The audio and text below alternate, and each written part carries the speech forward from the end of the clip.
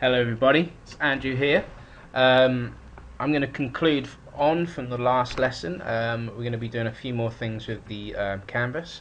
Last time we left off, we made a little circle, and we changed the size of it. We did a few other cool things. In this one, I'm going to show you how to do a few more things.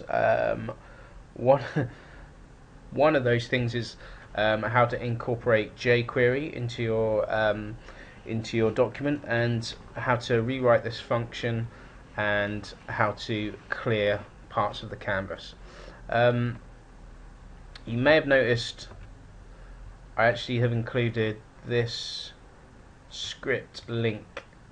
This is basically a link to a JavaScript file at this location. I'll leave this address in the just below the video, so you can all use it. You just need to put this script into your head section, and you can use all of the cool functions that jQuery has to offer. Right, let's go. I'm going to start off by rewriting this function here.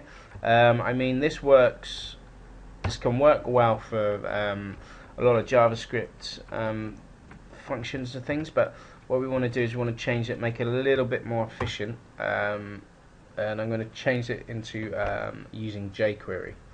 So we start off with a $. We're going to select this document, and we're going to say when the document's ready, we want to invoke this function here, and spell it right. There we go. I'm going to close it off here. So anything like before, very similar to like it was before. Basically going to say once the document's ready, it's going to call this function. So again, I'm going to get the 2D context. So I need to canvas equals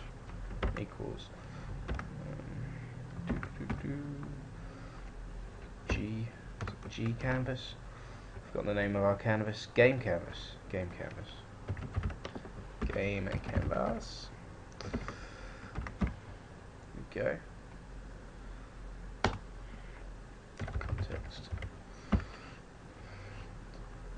equals canvas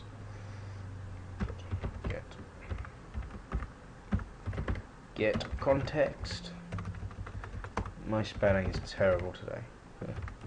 2D, yep. Right, and I forgot to go, click, and now I've got that on, so I'm doing great.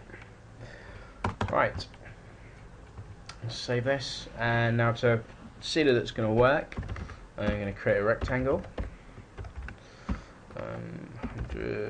100, 50 by 50, and save.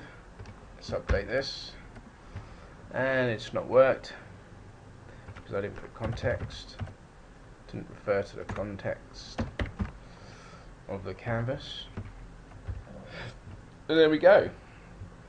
So this works. Yeah, it works. This works better than the window on load function. Basically, the window on load waits too long. It will wait literally for every single element to finish loading. The document ready function works just a lot better. So we're going to use that from now on.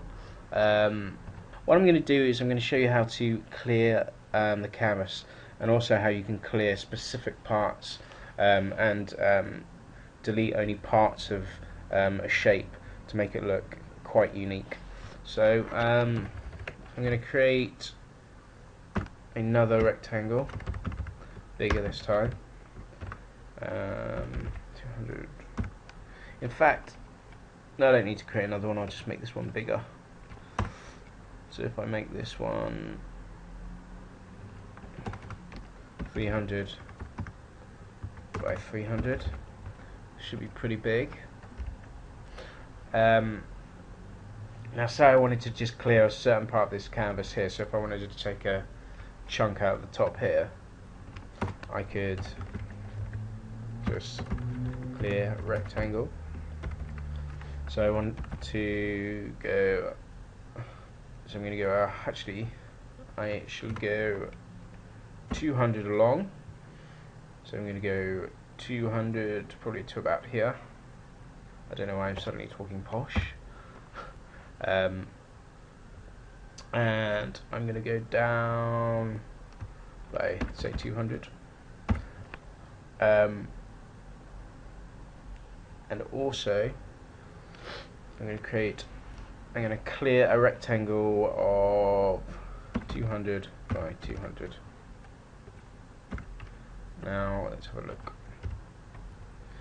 And not exactly what I was thinking I was going to do, but there you can see I've cleared 200 by 200 rectangle out of this filled rectangle. So if I move this up, so actually if I make this smaller, 50, and this 150, perhaps I'll do this 150 as well. There we go. So I have cleared a rectangle that is 150 by 150. So you can now see through the other rectangle effectively, seeing the canvas behind. This is the canvas behind the image. So that's how you clear a rectangle. Exciting stuff, eh? Now, the next thing I'm going to show you how to do, which will come in really useful later, is we're going to move the context, the 2D context, and where it's positioned on the canvas. So, what do I mean by this? So, say I only wanted to select a specific part of the canvas. I can move the 2D context so it only affects that part. So, to do this, I can go to context and do something called translate. In fact, I keep this here and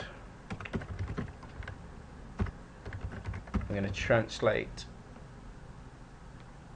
this so it moves. So what I'll do, I can move the 2D context. So if I type 150, 150,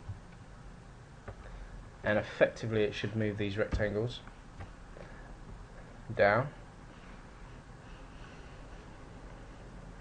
So what's actually happened is the origin of the 2D context has moved from 150 across and 150 down from the original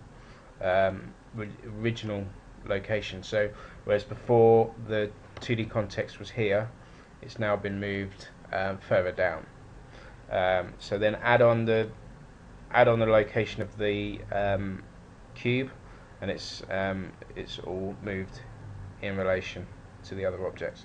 So I'm going to show you in the next tutorial. I'm going to show you, because it's probably a little bit confusing why you need to do that, but I'm going to show you how it becomes useful in selecting certain objects.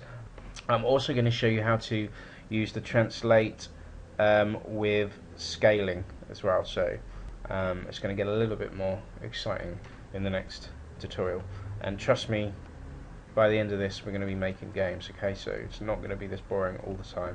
We're going to make these things move. We're going to create moving objects. We're going to create user movable objects, and it's going to be a lot better. You just got to stick with this stuff, okay? And it's going to get a lot better down the line. So I will see you on the next tutorial.